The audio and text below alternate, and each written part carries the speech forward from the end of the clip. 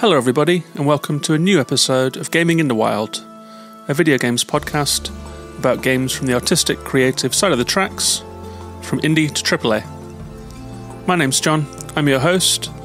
I'm recording in Reykjavik, Iceland as always, and today we've got snow showers outside. It is below zero.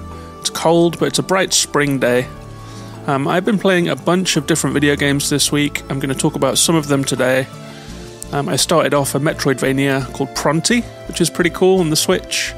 I've been continuing to play a little bit of Hi-Fi Rush, the cartoon rhythm game that has been taking the world by storm since it was snap-released earlier this year. And I've got a few more to talk about as well, but the main game that I'm going to talk about this week is actually an old game. It's a bit of a retro one, and I played this one just on spec. I wasn't planning to play it. I just got in the mood for it, downloaded it to my Switch, finished it in one day. It's a game that I love from back in the day, and it is the Panzer Dragoon Remake that came out in 2020 on the Switch and on all the consoles. So it's a reworking of a classic game. Well, classic to some, we'll get to that. And I thought it was worth talking about today. It's an interesting game with an interesting place in history. And I've got a little bit of history with that game as well. I've played it before, back in the old days. I played the original version and was very impressed by it. So it was nice to see it back again, and it sounds like we've got more Panzer Dragoons coming down the pike as well. But to start off with, Pronty, I've mentioned it before. It was one of the games that I talked about in my indie preview of 2023. This is an underwater Metroidvania, and that is a genre that I low-key love. I think of one game called Shinsekai Into the Depths that is available on Apple Arcade and on Switch that I think was a little overlooked. But I loved it. I really loved it. I like Metroidvania games as a whole, where you explore, you power up, you get new abilities. There's something about them that is just like a comfort food genre of gaming. I also really like good traversal and feeling free in games. And so when you're underwater, obviously you're swimming around, you can jet through the water. The movement can feel very nice, and it does in Pronty. So I was kind of into this one just from seeing a video of it. But it's an indie game. I haven't heard of the team before. And so, it was a hit or miss choice. I've only played an hour of it, but the early impressions that I have been really positive, actually. It has a twin-stick shooter element that I wasn't quite expecting. So you control Pronty, who's like a little guardian robot, but looks more like a little pink octopus person. Maybe a little bit like the modern incarnations of the Zora prince in Breath of the Wild. And Pronty has to swim through a series of underwater tunnels, forgotten cities, all of that sort of stuff, exploring. There is a story there for you. It has this twin-stick mechanic where you use the right stick to aim and fire with a shoulder button, so you can move, aim, and shoot all at the same time. Boost is on L2, so you can be avoiding and boosting and shooting all at the same time, and the control scheme felt really, really good, actually. I took to it like a duck to water. You can also dash through enemies, and that will then mark them, and when you hit fire, the swordfish that you are swimming around with, who's your little pal in this game, also acts as your main weapon. And if you have marked an enemy by dashing through it, using your iframes, it will be marked. You don't have to aim at it at that point. If you hit the fire button, your swordfish will shoot straight into it. So there's a really great lock-on marking system. And I'm kind of looking forward to playing more of Pronty. I just tried it out this morning, just to talk about it on the show, and ended up playing it for quite a while. Really nice little game. Love the movement, like the art style. I'm hoping that it holds up. These games can get a little tricky. Some of the video that I've seen of Pronty suggests that will be the case here too. But so far, the control scheme and the movement and the combat all feel very good. So good first signs for Pronty. I also played a little bit more Hi-Fi Rush this week. I picked up a pair of speakers this week. I treated myself to a pair of speakers for my Xbox and my computer monitor setup, some Mackie monitors, and I thought what better game to play than Hi-Fi Rush just to test them out, as it is a music-led rhythm game, so I blasted up the speakers and went into Hi-Fi Rush. This is a game that the world is very enamored with since it was released earlier this year. I played the first hour of it and just kind of bounced on it. I wasn't feeling the vibe of the whole thing. But I came back to it, gave it a second swing, and I had mixed results this time. I had some ups and downs with it. I think when you are in the flow of combat in Hi-Fi Rush, when you're hitting all your combos, you're just flying through the game quite rapidly, it can be really, really satisfying and kind of invigorating and exciting. There's a constant music going, the rhythm of the world just sort of pulsing in the screen. Very, very, very cool. However, there are a bunch of hiccups, both in gameplay and in I would say in the overall tone of this game, that have not enamored it to me personally. I think that the platforming in this game is super lackluster, and what you're really doing is platforming through linear levels with very, very samey combat arenas. They all look the same. They're like these little square or round combat arenas, all of similar size, all of similar decor, even from the tutorial through to where I am, which is halfway through the game. All of the combat arenas have basically looked the same. You get different combinations of enemies that you can take down. They have shields that you have to break. There is different kinds of evasion that is required. And when it's firing on all cylinders, the combat is incredibly fun. You get marked on your accuracy on the beat. You get marked on the time that it took you to clear a room. I was getting S on all of the times, and I was getting A's and B's on all of the rhythm stuff. So have been able to wrap my head around the rhythm combat. I think it's very forgiving. And when it's firing on all cylinders, it's very good. But that is only one part of the game. There is also a story. It has these kind of cartoon cutscenes. Your main character is a really unlikable, unpleasant, arrogant, cocky, wannabe rock star guy who I actually hate. He's like an empty, cool guy caricature. I cannot stand him, which does not help. I like to identify with my protagonists. That's why I love games like Horizon, Control. It's why I can't connect with some games like Witcher. I don't really get Geralt as just this gruff guy. And I don't really get Chai, the hero of Hi-Fi Rush. I just do not want to be them, which I think is a problem in a character game. And this is a character action game. I also think that the music is, it's kind of incessant, bland FM rock sound, like a Marshall Stack, Wayne's World-y kind of backing track. And it's at the same tempo throughout the entire game, which is great for gameplay because you get used to that tempo. But it's bad for variety because you start to feel like you've been on hold for a long time after a while playing the game.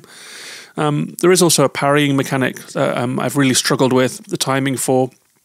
So there have been moments of real enjoyment, but equal amounts of moments of eye-rolling frustration and overall annoyance with the tone, the characters, the writing. It's a very brash, bright, gaudy game, and it can be really fun. But, I mean, even in small doses, I've had to sort of do half a level, take a break, because it's doing my head in, and then come back to it and finish a level off. So Hi-Fi Rush, ups and downs. Like, I can see why people like it, but it's kind of not speaking to me somehow. But I am going to try and persist with it. I'm halfway through now, and it's only, I think, a 9-hour game or something. So maybe I will just do little sessions here and there and see if the final, see if it sticks the landing, see if it can get me by the end of the game. I also played a little bit more Dredge. This game is still on embargo, so even though a few people have started to talk about it out in the media, I guess because there is quite a long demo, so it's out in the wild.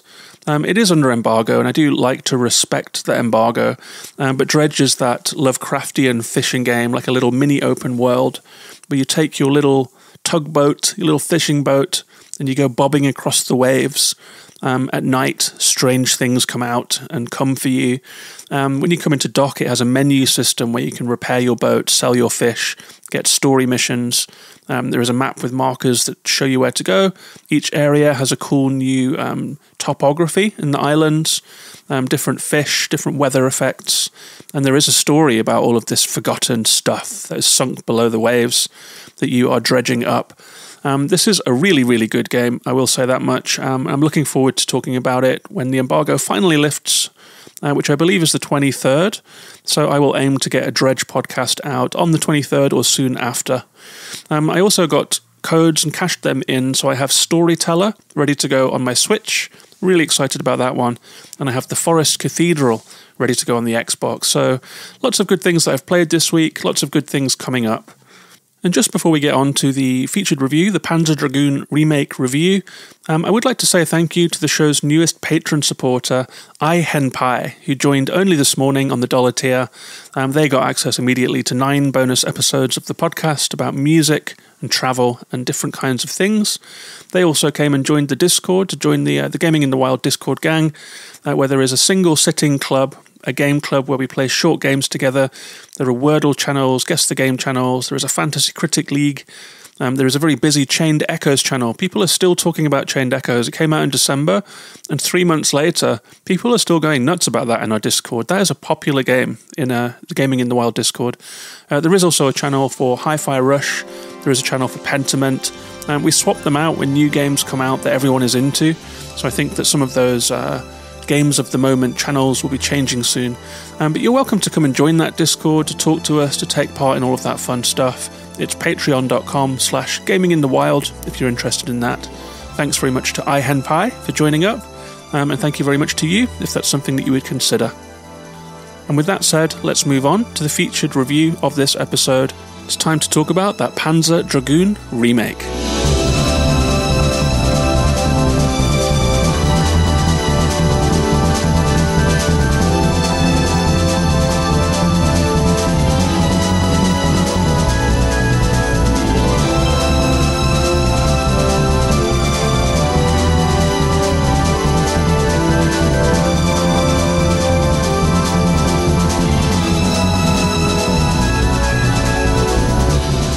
So Panzer Dragoon first came out in 1995 on the Sega Saturn.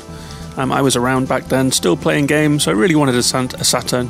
I will get to that in a bit. It was made by Team Andromeda, published by Sega. It gave birth? Wait, that's not what I wanted to say. It didn't give birth. It led to a series of games, so there are lots of Panzer Dragoon games. I think they are pretty well known. They're quite impressive. They are dragon-riding rail shooters for the most part, and they look great, and they just kind of capture the imagination. It certainly stuck in my imagination. So I was very happy when we saw that there was a complete remake of the game. It was just snap-released in a Nintendo Direct in the middle of 2020. The remake was done by Megapixel and published by Forever Entertainment. This is a Polish publisher that release an awful lot of games, not many of which I've heard of. I'm not sure if it is fair to call them a shovelware publisher, because I haven't played a lot of the games that I saw on their website, but it certainly looked like a lot of eShop clutter to me. But they have the rights to Panzer Dragoon. They work with some in-house developers. Megapixel is one of those. So they've remade the first Panzer Dragoon, and it seems like they're going to be working on more. The sequel, Panzer Dragoon Zwei, is already on the way. And they say of this remake, a new remade version of the Panzer Dragoon game, true to the original, with improved graphics and controls that suit modern gaming standards. On a far planet, you encounter 2 dragons from ancient times. Armed with a deadly gun and the guidance of your armoured blue dragon, you must fulfill your destiny and keep the prototype dragon from reaching the tower. That is an awful lot of word salad right there. I say about this one, it's a classic Sega Saturn spectacle shooter that gets a welcome lick of paint in this remake for modern consoles. The gameplay is creaky but satisfying, and the visuals are bright and crisp. It's a welcome return for a nostalgic classic.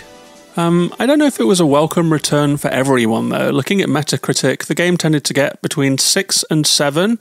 Most of the people who reviewed it had played the original.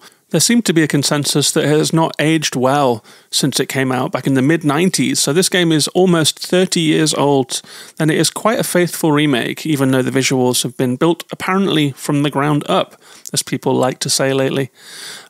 I did play this original back in the day. I had a little bit of history with this one. I thought it might be fun just to talk about that, talk about my own history with the Saturn and with Panzer Dragoon. I remember when the Saturn was launched, I remember very distinctly that the launch title for the Sega Saturn, or at least the one that they marketed and pushed in the UK, was Nights into Dreams, that flying game where you play as a jester, a little bit like Sonic You're flying through rings, you're going fast. It's a flow state game. But you go in and out of the screen as well. It's like a 2.5D game where you do loop the loops for points. You have to explore levels and that sort of thing. And nothing like that had really been seen before at that time. And I was desperate to get a Sega Saturn. But at the age of 17, I didn't have that kind of cash just lying around. I think I already had a Super Nintendo. And I didn't get a Sega Saturn, but I remember being in a department store and standing playing Nights into Dreams in an absolute trance and thinking that it was the most wonderful thing. So I really wanted a Sega Saturn back in the day. I didn't get one. And then years later, back when I was living in London, I thought, you know what, I could get myself a Saturn now. I can look back on all those things that I wanted as a kid and as a teen, and they are now attainable. And at that time, I would say in the 00s and the teens of this millennium, the retro gaming kind of craze had not really taken off yet. I would say anything that was a generation or two old kind of became thrift store, car boot sale junk, really. You could get consoles for not much money at all, and old games were just these dusty, old, unwanted things people did not collect. They upgraded and then they let go of their old stuff, maybe as people moved out of home and ended up with a PlayStation. They just didn't want the Saturn anymore. And so I picked up a Saturn for, I think, £20 and just had it delivered from eBay. Went through a bunch of lists for some of the best games from that time that I remembered.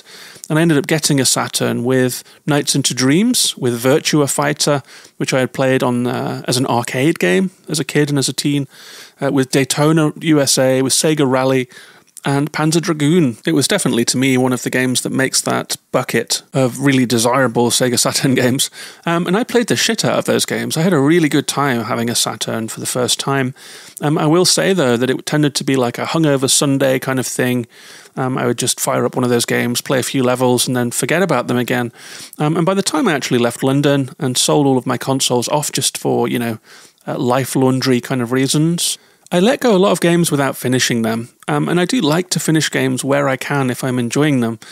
So when Panzer Dragoon came out, I just got like a flood of nostalgia when I saw it on the screen again, bought it immediately for my Switch.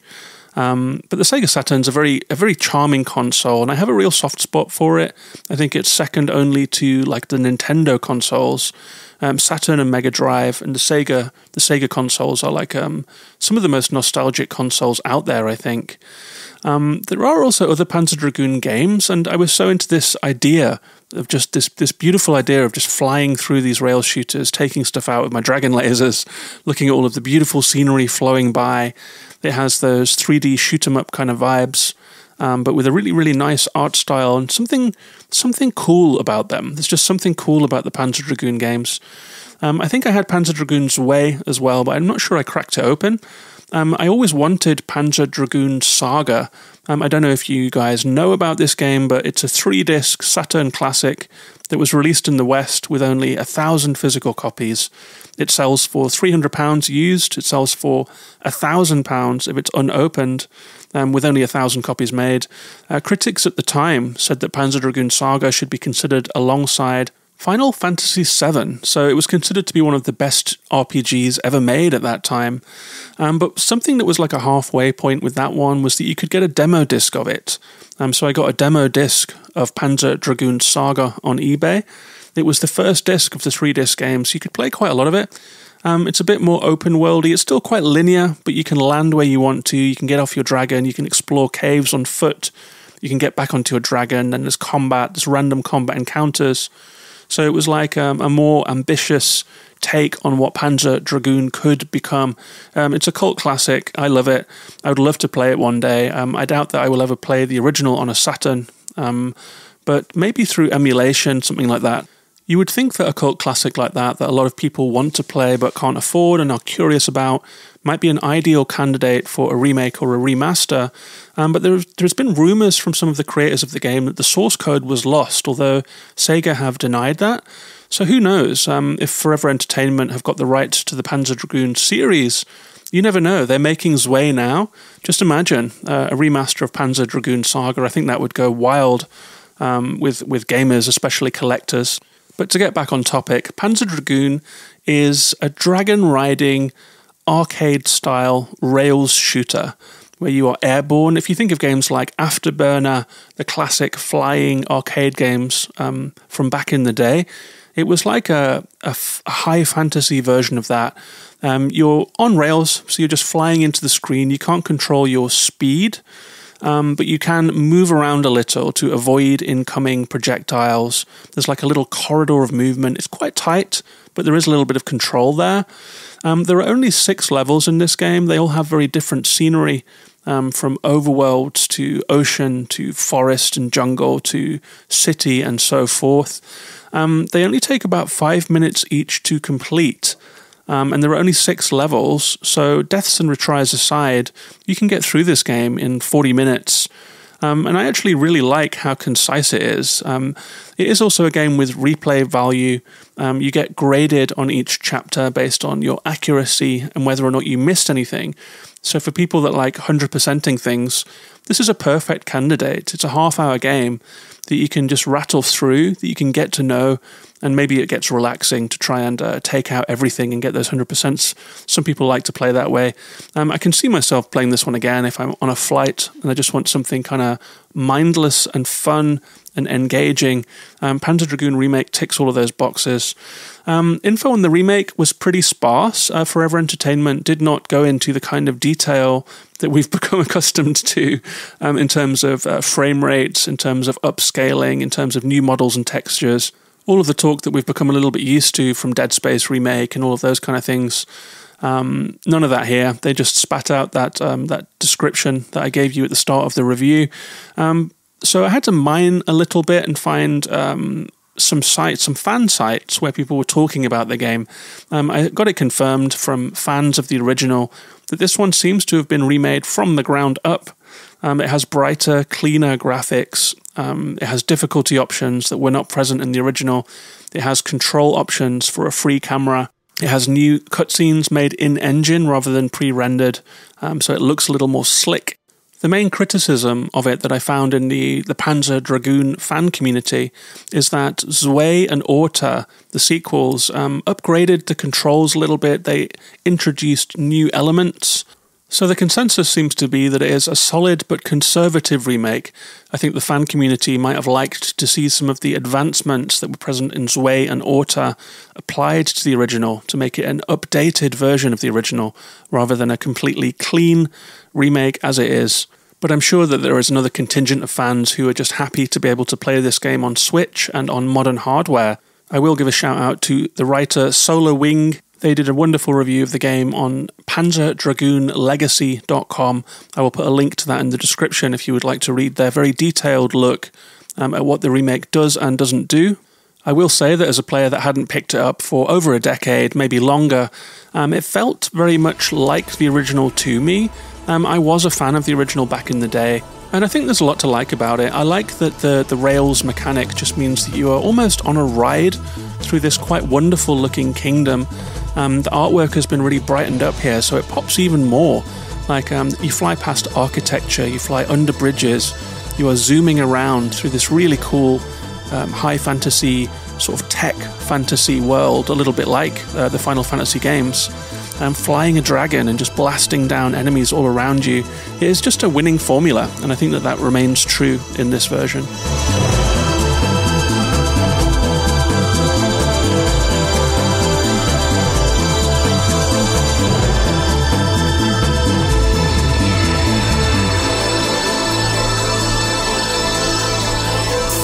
So the shooting gameplay is that you have a 3D reticle on the screen. You can move it around to manually take on enemies by whacking the button fast in an old shoot-'em-up kind of style. The pilot will fire their laser gun when you do so. There is also a secondary attack. This is the dragon's laser attack. And if you hold down the B button and strafe the screen, if the reticle passes over enemies, it will lock onto them. A target will appear on them. So you can hold and drag across the screen, lock onto 5 enemies, and when you release, the dragon will fire out lasers that home in and usually take them out in one shot. So that's a really cool pair of shooting mechanics. You can pepper the screen with low-power shots, or you can try and use the dragon's laser. Both are really useful. You are trying to clear the screen as quickly as possible. Enemies will travel onto the screen, sometimes in flocks or shoals. Sometimes they will jump out of sand or come down from the sky above you. Sometimes they are turret emplacements built into cliff sides and so forth. So there's a lot of enemy variety, and they tend to appear a little bit before they attack you. So if you can take them out before they can target you and clear the screen as quickly and efficiently as possible, that is really the way to play the game. The dragon laser is fantastic for that. If you see 5 ships coming in from the right, if you manage to lock onto all of them, they are immediately gone. It's very, very satisfying to clear the screen that way. But if they do manage to turn towards you and fire missiles or projectiles in your direction, you can often use the pilot's gun just to pick off those missiles before they get to you. If you do get hit, your dragon lets out a giant screech, and your health goes down a little bit. The lock-on is also really useful for identifying weak points on larger enemies. If you hold down B and scan over like an airship, for example, you can see where the lock-ons appear, and you know that that's the weak point. So you can use it to kind of analyze enemies and know what to shoot at with your pilot weapon as well. This is really useful for airships, for example. If you see airships coming towards you, you can scan them, and your lock-on might tell you to aim at the balloons rather than the deck itself. It might also tell you that you can lock onto some of the guns of the airship and take those out first to neuter its attacks. Enemies come from all sides, but you can only look in 4 directions. This is the classic control scheme. There is a separate control scheme where you get free looking, so you can free control the camera. But that doesn't quite work. I think that the way that the waves of enemies are curated is very much set up for you to be using the 90-degree turns. You use the shoulder buttons to look left, look right, look behind you, and you can move the camera clockwise or anti-clockwise. It's a little clunky, I have to say, but compared to the free camera, I think the game was just built with that system in mind, and so I think that is still the best way to play it. Some enemies weave around, so you have to move the camera to follow them, especially bosses and bigger enemies. So you have to move the camera and then wait for the enemy to come into shot to hit it again. It's a bit of a weird system. It's a sign of the game's age. I think camera control is something of a solved issue at this point in time, but it was not when they made Panzer Dragoon, so there is a little bit of baggage that comes with the age of the game. I am curious about whether people who have no nostalgia for Panzer Dragoon would get anything out of it at all. It might just feel like a very creaky old game.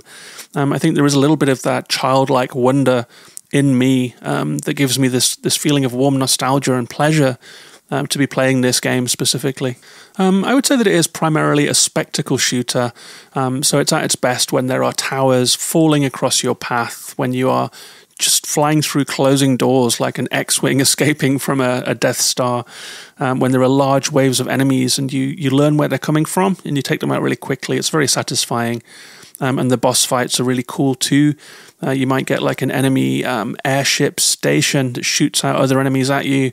You might get the prototype dragon itself, which has various forms throughout the game and seems to stalk you as you move through this game. The shooting is pretty satisfying, I would say. It's a little slippery. It definitely harks back to the age of arcade machines. This game does feel like an arcade machine, which I think is part of the nostalgia for me too.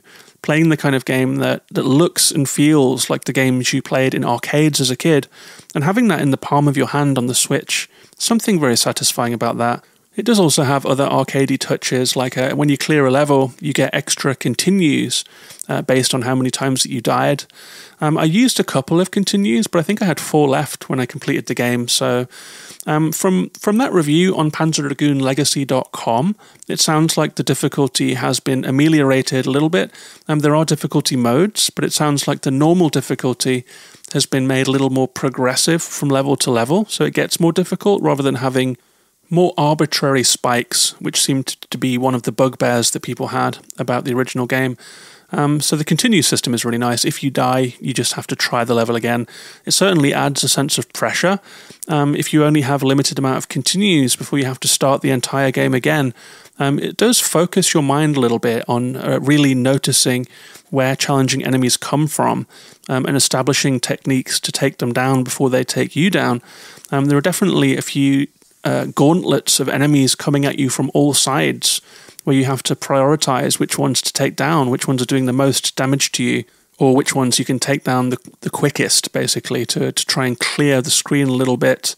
So this is a very simple game, really. You only get those 2 weapons that you start with. There are no power-ups in this game, which were a real staple of the shoot-'em-up genre.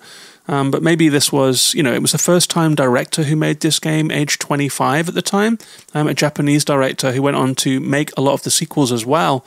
It does seem like at the time this might have been a technically demanding game for the Saturn.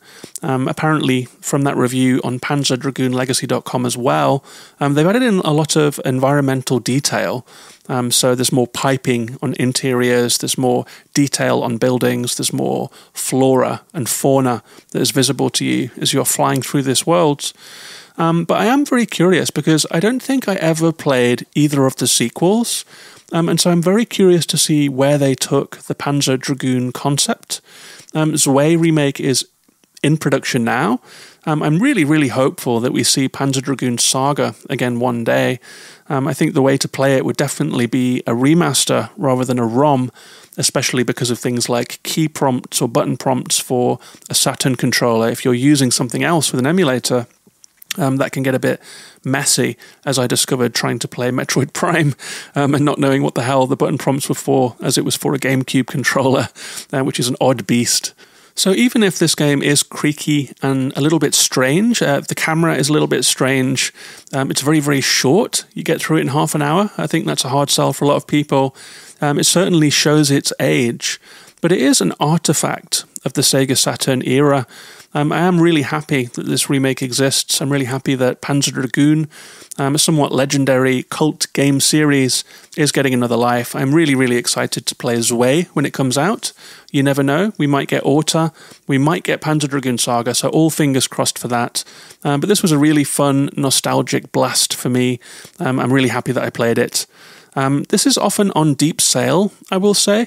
I've seen it for, I think, £4 or something on the Switch sale, so Forever Entertainment knows that if this game is cheap, then, it might spark people's nostalgia. And for a half-hour game that is really fun and an artifact of video game history, I think it's a good pickup from the eShop. That's Panzer Dragoon Remake.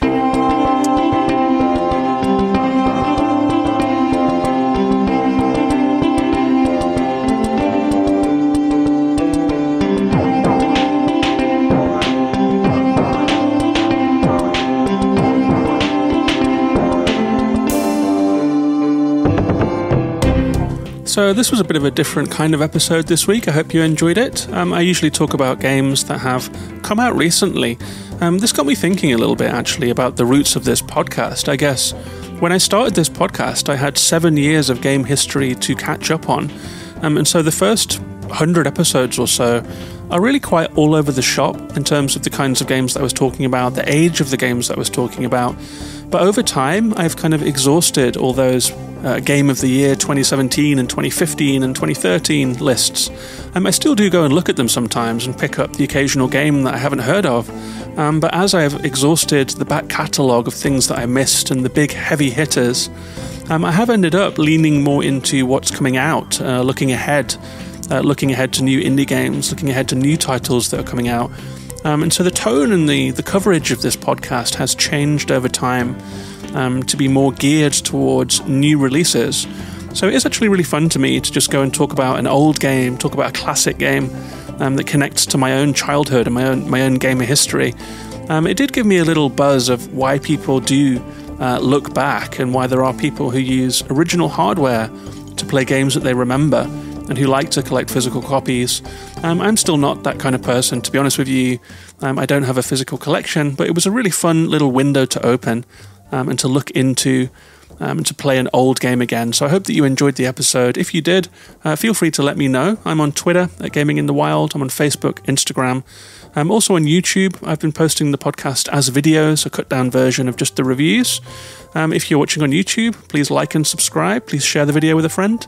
If you're listening to the podcast, you can always leave a rating on Spotify, a review on iTunes, or send it to someone you know, or tweet it out or something. All of that is really, really helpful to help me get the word out about this podcast. You're also welcome to join the Patreon, of course. There's a link in the description for that. But I'll be back next week with a new episode, probably about Dredge. So I hope you're looking forward to that one. Take care of yourselves and each other, and bye-bye for now.